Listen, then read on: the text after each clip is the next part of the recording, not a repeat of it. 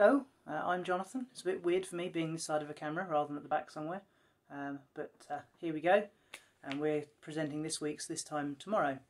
With me I've got Jules, my wife, who some of you have met and some of you have possibly never even realised existed. I'm thinking of you, Jay, when you didn't realise I was married.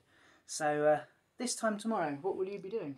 I'm an online teacher, so I work for a college in Wales, but I teach internationally, A-level and GCSE, maths and science. So as Ruth has a 2-week half term, Ruth's our daughter, and I only have a 1-week half term, we're going up to my parents so that I can take advantage of free childcare whilst I continue working for a week. And I will be working in the home office. That'll be the one here upstairs, not the actual home office.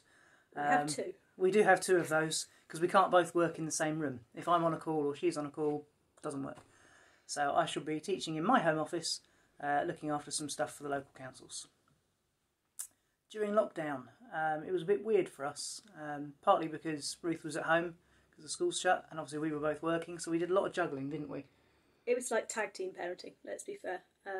So Ruth is at an age where she needs to know which parent she can ask for things.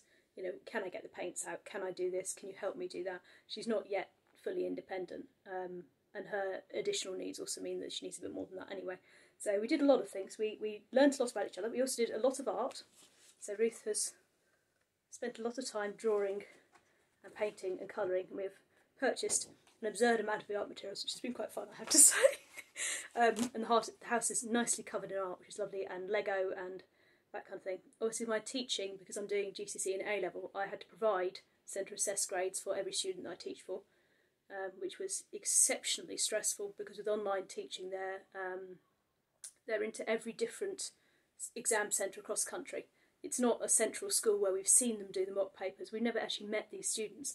I have no genuine proof that the work they've submitted is even theirs. I mean, you get to feel for it, you feel who's genuine, who's not, but you can't prove it. So there's a lot of work to be done in terms of proving the grade that was there.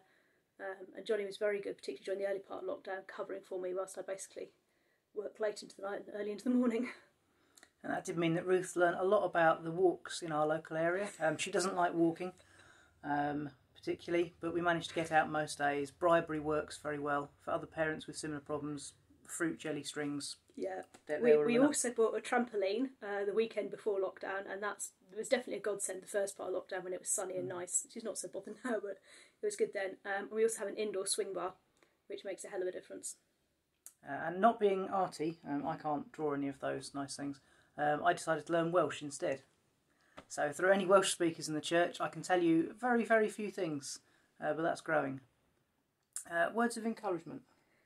So Johnny asked me to think of a Bible verse, but I'm not actually particularly good at that, to be honest. The Salvation Army obviously does, encourage Bible reading and all the rest of it, but for some reason with me it just doesn't stick. I get the edges of it, I get the meaning of it, but I don't remember enough words to be able to say it.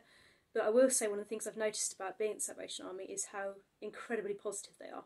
If they don't have anything to say, they either won't say it, or they will find something positive and genuine to comment on. It's not words of encouragement which aren't heartfelt. It's always heartfelt.